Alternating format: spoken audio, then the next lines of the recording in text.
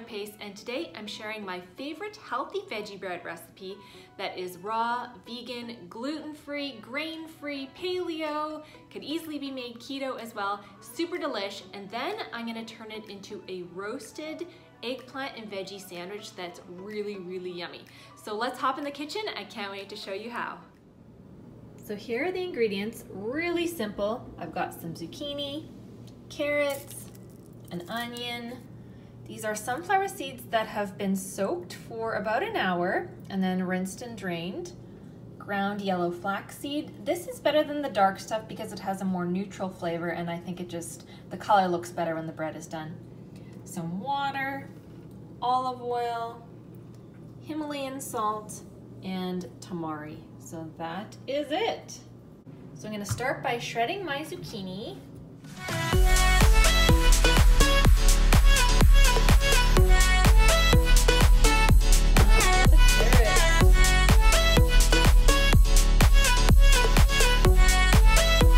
I've got my onion here.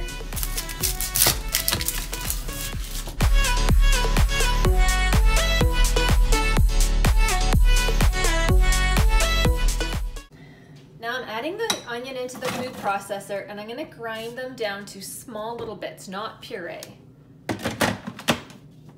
I'm gonna pulse it. Looking good. Show you what this looks like. It should look just like that. Oh, I'm starting to cry. Here it goes. Set that aside. So now I'm gonna add my sunflower seeds in, and I'm gonna grind them up. Grind, grind, grind. Just like that. Scrape it down. So here's the kind of consistency you want here. And in a pinch, you absolutely do not have to soak these. You can grind them dry, no problemo. Okay, just like that. Now I'm adding the sunflower seeds in. And now I'm adding in all my other ingredients.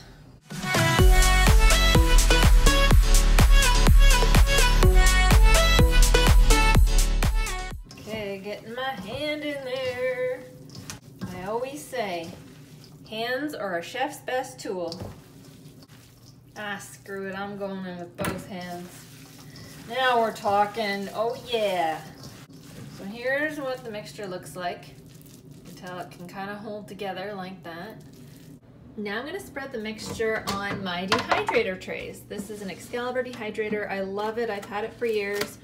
So this is the Teflon sheet here that I'll spread the dough on, and then later I'll flip it onto the mesh screen so that the air can hit both sides.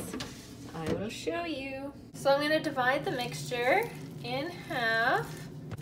One tray. And this is a large offset spatula that I'm using to spread out the mixture here. Just kind of keep turning the tray around as you spread. You'll find your own way. This is what I find to be easiest.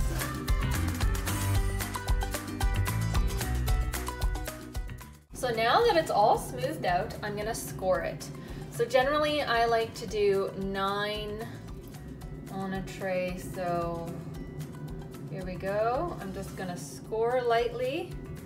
You don't have to go all the way through. This is just really gonna help with cutting it later, and it's going to speed the drying process a bit. Now pop it in the dehydrator. There they are. Lid is going on. Over here to the dials, I'm gonna start at 145 for 1 hour, and then I'm gonna turn it down to about 120, and I will set my timer here. Here's what they look like after 5 hours, so you can tell that they're definitely starting to dry out. And now I'm gonna flip it over onto the mesh screen. So here's how I do it. I take the screen, I put it over like this. Hard with one hand, and then I flip the whole thing over. Woo! Like I said, hard with one hand. Take this off, and then I will peel peel this off. There we go. It is done, my friends. Look at that. I flipped this one over because see here, it kind of curls up a little bit. So I flipped this one right over so that it doesn't curl. But yeah, a nice pliable bread. And because of the scoring, I can easily cut this.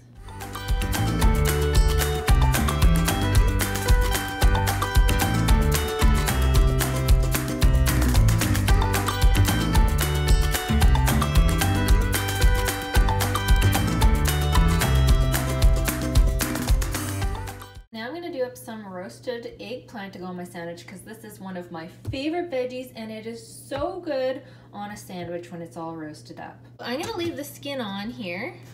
I'm going to trim the ends and then I'm going to do kind of thick slices, I guess like 1/2 inch thick. Yeah, because we want it to be kind of meaty. Got my baking tray here. You want to oil the tray, glug, glug, glug. It likes oil, okay, and it likes salt. So don't be afraid of oil, okay guys? Now let's coat it here, each side, okay? Trust me, it's gonna be so good. So now this pan is obviously nice and greased. Arrange them here. You can do several eggplants at once. We need some salt. I am going to generously put some salt on each one. Okay, now we've got to flip them over. We have to salt the other side. They've been baking for 15 minutes. Now I am gonna flip them over and then continue baking them. And woo! There we go. So these are looking really nice. The most important thing though is that we want to make sure we can easily pierce with a fork or a knife. So here are my sandwich fillings today. This is what I had in the fridge. Orange bell pepper, romaine, cucumber, pea shoots, my favorite green dip. I already shared a recipe video for this. I keep it on hand in the fridge all the time. Avocado and some tahini, and then of course the eggplant. Okay, let's do this.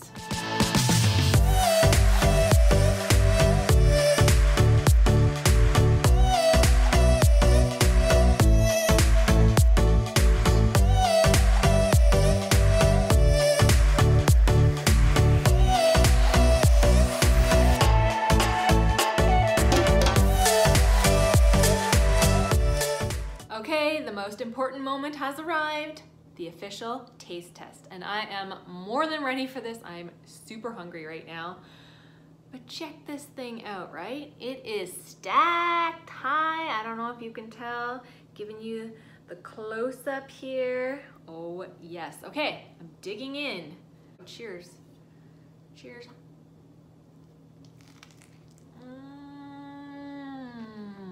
Oh. Oh. Oh yeah. Oh my god. This bread, I'm telling you, you have to make it. All those flavors come through. I like that it's still, you know, really soft and pliable. And then all the veggies. You can use whatever veggies you have. I know, whatever you have in the fridge. The full recipe is down below in the description box, so go give it a try. Let me know what recipes you want to see next time, and connect with me on Instagram where I post every single day. I'll see you next time. Bye! Well, made it to the last few bites of this thing, and let me tell you, this was a big sandwich. But I made it.